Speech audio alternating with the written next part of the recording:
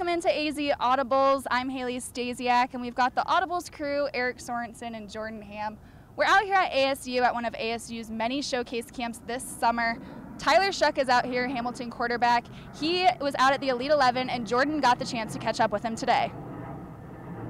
Here with Hamilton quarterback Tyler Shough, straight off of the Elite 11 finals. You got open. First off, congratulations. Thank you. What was the weekend like for you? It was amazing. It's kind of mind-blowing. It was a surreal experience. I had a lot of fun. My goal was just to learn a lot, compete with those guys, and eventually get that invite. So pretty much all my goals were accomplished. But there's a lot of work to be done. There's still another step in the process, and just gonna go have fun. So much of it is about on the field, but also plenty off, studying film, talking about being leaders and things like that. What happened off the field in that weekend? Yeah, correct. I think that's part of the reason why I did pretty well is, off the field stuff, the mental aspect of it is, equally as important, if not more.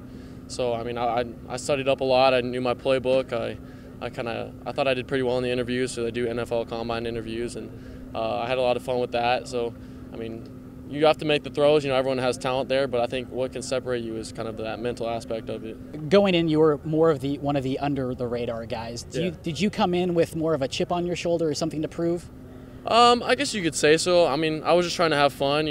I knew my worth, and I was just kind of prove it to myself, not to basically everyone else, because I knew if I could prove myself right, then nothing else would really matter. And the goal was just to have fun, and it went well.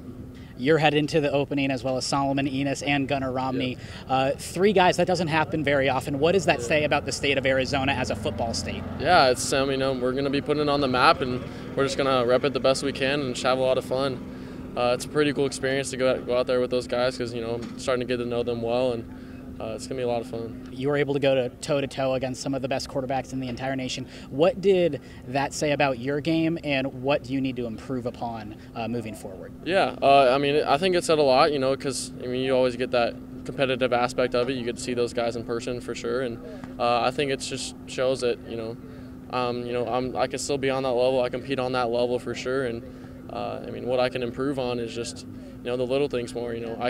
I could do some of those bigger things right, make those big throws, some of the off-the-field stuff, but just kind of perfecting my craft and perfecting my mind because, we talked about perfecting your body, mind, and craft. So, right now I got to work on all three and just, be the best quarterback I can. Really enjoyed getting to talk to Tyler, and what I learned from the Elite 11 staff is they believe he's a top 5 talent in this quarterback class, so he's really had a meteoric rise the past few months. Looking forward to seeing Tyler continue to develop this summer. Who are some other guys that we're going to be watching this summer?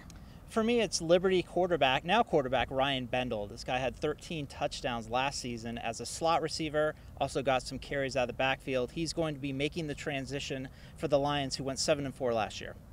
Skyline's Aaron Wood had a pretty good 2016. He had 876 rushing yards, 87 receiving yards. These 7-on-7 camps are going to be good for him because he can work on that passing game as well as the rest of the Coyotes football team. They rely pretty heavily on that run game. Yeah, and especially Wood's going to have a big year. TJ Duarte, their now former quarterback, was a real dual threat. And one of those schools that is just always competitive, as we've talked about. They've sort of flown under the radar, but they're usually a double-digit win team. I'm going to be taking a look at Horizon. They have such good players down in the trenches on both sides of the ball. Isaiah Mercelat and Justin Segura. These are guys that are getting looks at the next level, and they're really setting the tone. We saw the turnaround that Horizon was starting to have last year. I think they're going to take it to the next level, and it's going to be because of those two guys in the trenches. AZ Audibles on location here in Tempe. Be sure to check out Eric's zone read and more of our high school football content on sports360az.com. We'll see you next time.